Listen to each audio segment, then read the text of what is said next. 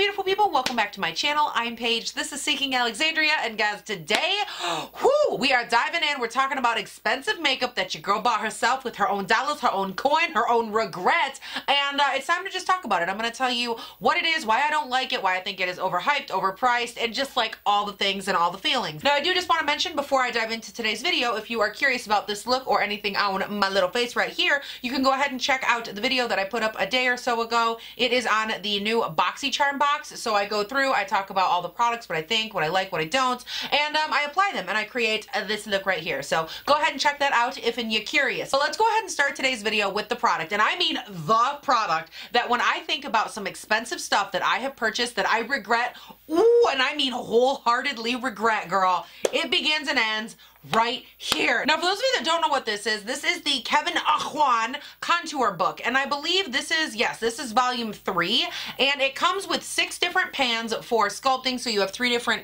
sculpting like contour shades over here, you have 2 highlights, and then a blush. And I believe this palette retails for somewhere in like the $50 to $60 range. And let me just tell you, okay, I've kept it for so long because I feel like I was so duped. Like, I can't let go of it because I know I spent so much on it. But I tried to use this.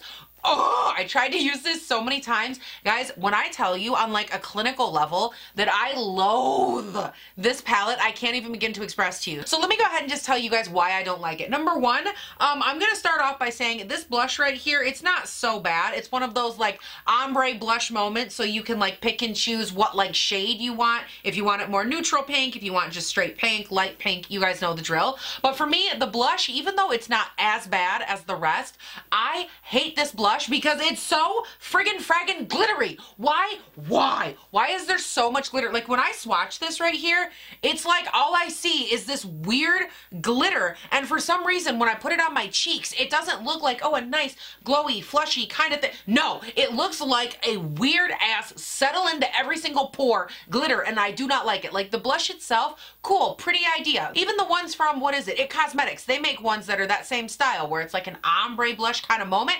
This is disgraceful. Number 1. Number 2, Flash and Beam. These are the 2 highlights right here, boom and boom, and they're not bad. Like the quality of them isn't the worst I've ever seen. I shouldn't say they're not bad because they're also not good, but like the quality isn't the worst I've ever seen. There they are right there. For me, what I don't like about them is the chunk factor. This one right here, I don't know, the straight up orange one, it is so freaking chunky that when I swatch it, like I tried to use it on my eyes, girl, glitter glue alone could not save this. I had to build it up and then try to fix it and then try to blend it. Like it was a whole hot mess. This shade is just insane to me. I don't understand. The other shade, the lighter one that would be like closer to my skin tone, first of all, still too yellow undertoned, can't use it on my skin. Second of all, looks horrible on my texture. It looks absolutely awful. Now diving into these 3 sculpting shades right here, you can see I don't have an issue so much with these ones. They're not like overly powdery, they're not like glittery, they don't have a weird like chunk to them or anything like that. Like the powders themselves are really nice and refined. Truth be told, the consistency of these powders are what I wish the consistency of all the powders were. Like just nice, finely milled, really nice and refined feeling. For me, what I don't like about these is just the color of them for my skin tone. They don't work. They look dead. And that's just no matter how I go in, like whether I try to use them as a contour shade, as a warm up your skin tone, as a whatever, it literally makes me look dead. Like I even went and I tried to use the medium one and tried to use it only to sculpt, like a light amount of contour, a light amount here, and I tried to oh my god, no matter what I did, I looked like a Mardi Gras skull by the time I was done every single time because I looked dead. I had this full-on painted face and then these dead little friggin' things sculpted on my face, and just for me, this palette, just no. Now I'm gonna stop talking. I'm gonna interrupt myself again because I could literally talk for hours about how I do not understand how this palette costs so much, but for me, it's just not worth it. I would not recommend buying another one. I think for the price, you could buy so many other options and be way happier. So no thank you, pass. But next up, we're gonna talk about something that I wholeheartedly also regret and I did a full video on, and that is this big old beefy Tarte set right here. It has the little 4 eyeshadow palettes and a little pull-out drawer and all the good things. I'll link the video right up here if you're curious. But guys, this freaking collection, oh my word, like I did the video on it, yada yada, I talk about it, you know, whatever, like the quality and all of that. But then as I went back and I kept using it, you know, just to kind of get a feel, give you guys an update, I think this thing retails for like 50 bucks or something, and it is insane to me that they feel comfortable selling this thing for that much money. Now I'm gonna go ahead and get started with this little thing. I'm gonna get started with this little piece here that just like fell right out. Let's go ahead and talk about these. Now these are a deluxe or a travel size gloss and a mascara, and my feelings on that are just straightforward simple. If you're gonna charge this much for like a holiday collection kit, why not just put like 2 full size and like really make the value a value, you know what I mean? Also, then we put this little big beefy pan over here acting like, oh, it's like some good value. It's literally just like the snip-in carton for the shadows up top. So if you look at the rest of it, like the inclusive or like all-in-one kit factor, really all you have is a bunch of eyeshadow and then these 2 little deluxe things, which I'm like, okay, whatever. And then of course you take this little guy, you bring it up top, and you can select one of these 4, you pop it in here magnetically, and you take this with you, which again, in concept, I think is a cool idea. Where I struggle is the fact that, first of all, this is the most uninclusive palette, which is nothing new to Tarte or Too Faced or really any of these holiday brand people, because they think that everyone that buys holiday sets is one shade, which, fun fact, they're not. But I digress, because obviously I'm a light skin tone lady and that is not my place to speak on that. What I also struggle with is the idea that this is supposed to be like some all-inclusive, like on the go, it's so easy to take with you. No, it's not, bro, because not each one of these pans has the blush, the bronzer, and the highlight. Like you gave me a blush here, a bronzer, and then a highlight. You gave me one of these, dog. Like what am I supposed to do? Just take the big beefy box with me if I want to use all of these at once? Like, I just don't understand the practicality of this to me. It's just so overdone and so bulky. And I think the idea, what kills me about this, is the idea could have been so good. Like the idea in and of itself, it could have worked if it was done correctly. And unfortunately, it just wasn't. As far as the quality in here goes, I think it's like the standard Tarte mid-range shadow. I don't think it's anything amazing. I don't think it's the worst I've ever tried. As far as their holiday collection kits go, I think that it's better than what I've experienced in past years. So I guess that's, you know, that's acceptable. Overall, the more that I play around with it, the more that I'm just like, no, like just, it's just a lot of bulky packaging and I just don't enjoy it. And I know that this is, by the way, I know that this is nothing new. Like so many people, when I go to review these, they're like, Paige, why do you spend money on those? They're awful. And there are people that really do enjoy these and they love them and they love the packaging and the aesthetic. And it really is like a beautiful component. So I like to review them for everyone. Like you guys know on this channel, I try to keep a very open amount of makeup and a very open dialogue. So when it comes down to me testing it, I'm never mad to test it and I'm never mad to pick it up so I can do a video, especially if I think it's gonna help you guys. But for me, I'm just like, girl, no. Just no. Now another item that I picked up a while ago that, guys, I just can't let them go because I loved them so much. I fell in love from the moment I saw them, and that is these little Dose of Colors Block Party eyeshadows. As you can tell, I picked up a fair assortment here. I have 1, 2, 3, 4, 5, 6. I have 7 of the colors. 7 of the colors, and I think these retailed for like $16 or $18 or $20 a piece or something. Like, girl, they are expensive. I paid more for one of these than I've paid for like some BH Cosmetics palettes or ColourPop palettes. Like, these are so expensive. It's not even just a Dose of Colors thing. Like, I'm not trying to be shady. A lot of single shadows. I have them from Hourglass. I have them from Marc Jacobs. Charlotte Tilbury maybe are in there. I'm not sure. But I have a lot of like single shadows, moral of my story. And they're all like right in that price range. But for me, guys, these are the only single shadow I've ever used that burn my eyes like the fiery pits of hell themselves. I have never experienced the burning from a single shadow like these. And I don't know if it's just me. You guys can tell me down below, but like, let me just explain the level of excitement I had when these came out. I was literally dying to get my hands on them. Like, they are so beautiful, so buttery, so just, oh, they're so sexy. And for some reason, they ruined me. What shade is this? That was in Hot Mesh. And then I'm gonna try to find, oh, this one right here was so good. This is Heart of Gold. Just like, look at these shadows. They are so freaking stunning. The pigmentation is beautiful. They're like one swipe, intense coverage, and they're so, so beautiful. And moral of the story, again, I bought like 7 of them or whatever. I could keep going, but these are just so beautiful. And the only reason that I regret buying them is because I can't use them as much as I want because they burn the living piss out of my eyeballs. Like, no matter what I do, I just can't make them not burn. And you might be asking yourself, Paige, why do you still hold on to them? Why do you just retain control of these burning little fiery demons on your eyeballs if they hurt so much? And to that I would say, first of all, I paid for them and I just can't let them go. No different than why I've still got the Kevin Juan palette. Like, it's no different. I just can't let go of it because I bought it and I'm just like, I need to find a use for you. And when it comes to these, I was like dedicated, like I will find a use, and I actually have. I've been able to get a little bit more use out of them by going in and creating barriers on my eyeballs eyeball between the shadow and my skin. So I'll go in with like my normal concealer, what have you, and I'll prime the lids. Maybe I'll put down a powder, some eyeshadows or whatever. And then before I go in with these, I actually lay down a layer of glitter glue as well. And a lot of times by going in with all of those safe barriers, it does help subdue the burning. Like I can still feel it, don't get me wrong. Like it still burns on it, but it does help subdue it a little bit, just enough that I can get past that initial like ow and you know, kind of move forward. So for me, I've kept them because they're beautiful and the quality is like wow, insane. Like the pigmentation is amazing,